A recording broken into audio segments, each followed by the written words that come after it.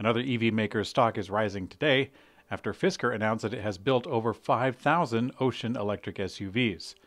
Now, it's said that the EV maker expects to ramp up deliveries to 300 units per day later this year. We'll have to see how that goes. Earlier this month, Fisker said that it had built 3,123 electric models, and with around 1,900 units of those built in the last 3 weeks, which is 100 per day in terms of production. Fisker's stock is trending higher on Friday, despite announcing plans to raise funds by offering $170 million in convertible notes. Now, these convertible notes are due in 2025, securing roughly $150 million in cash for the company. Fisker says that it's raising funds to, quote, accelerate deliveries, expand growth, and expedite the company's vehicle programs. Now, Fisker's stock was surprisingly on the rise after the news, and shares of Fisker are still down around 16% over the last 12 months, settling at about $6.40 a share.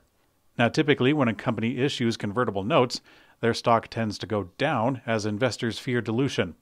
The announcement comes after Fisker revealed separate plans to raise funds in July with a convertible note offering of $340 million. Now, Fisker just started deliveries of their Ocean SUV earlier this year, with plans to spread to 3 additional models. Fisker itself is actually fairly lean, as they are openly outsourcing their manufacturing. With an injection of cash, Fisker undoubtedly hopes to buy more vehicle production to continue on the long path to profitability.